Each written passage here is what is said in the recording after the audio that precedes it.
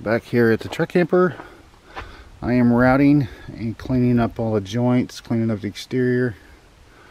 What I mean by that is rounding every single one of these. I'm rounding all, taking off the corners of every one, all the way around.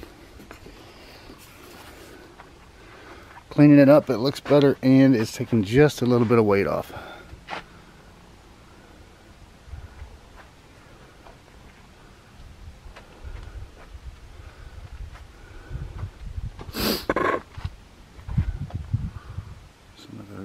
I haven't sanded down this far. I've only done to about right there. Obviously, as you can tell the difference. And then up on top, I've started that. The ceiling is back where it should be.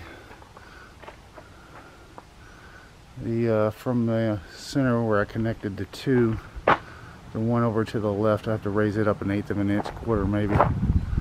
It's no big deal. They're just screwed in there from yesterday. I haven't glued them or anything. It's just one screw on top, one screw on bottom. But they're all getting routed. Help me with the weight. I'm going to do every single one on it.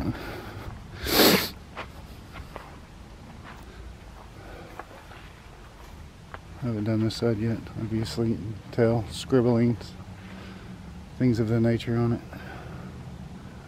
This side looks so much better, it's straight, but I still, if you can see on the very top, that's going to be my plane mark. That's why that is in there. I'm going to go back 3 foot to the front of the cab over, and I'm going to mark it off all the way to the end, and I'm going to plane it down 1/8 of an inch to where it's got a slight angle on it, both sides. So it'll be level, so it'll be square, and I'll have the same grade on it. I believe it's grade. And that side's the same way. Go to the front, all the way to the back, to where it gives me a guarantee that no water will be sitting on top. All the ones in the center on the roof, all those are flat.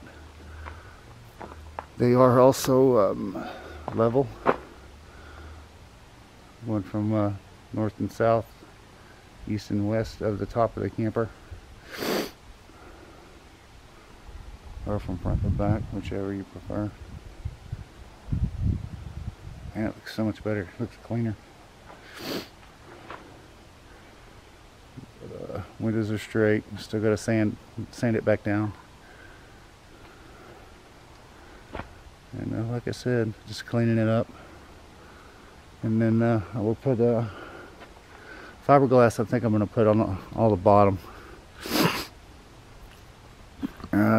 Except for maybe in one area around the fresh tank. I don't want them to freeze, so I was thinking of running the heater vents through there, through the floor. I'm still looking on videos for that. I haven't seen anybody do that yet, at least that I've found. But again, just working on getting the corners cleaned up, sanding everything flat. I'm not trying to change the angle of anything. I'm just trying to clean it up where it's flush. The belt sander, I think it's a 10-inch, so I'm not changing the angle any. I'm just going through the shims, and I'm just going flat, board to board, board to board, and then going up, cleaning that up, moving over like that. When I'm done with that, that'll all be flush. All of them will be flush and clean. And like I said, I got fiberglass house wrap, and fixing the things I did yesterday, trying to hurry up before the sun went down. But that's it. And that's all the sawdust from it. I already blew it everywhere. Pardon my tarp. This is just from routing. I'm only rounding it off. I think it is 3/4 inch from top to the bit to the furthest point, so it's actually taken off anywhere from 3/8 to 3/4 of material. It's not changing the structural integrity of it, but it is cleaning it up. In addition, removing a little bit more weight. Not much, but it matters. And I'm not doing any of the exterior lines. Everything on the outside is still square. Everything on the outside will be square. It's just on the inner portions where there'll be no phylon, no trim, things of that nature. Anyhow, thanks for watching. Like, subscribe, and have a good day.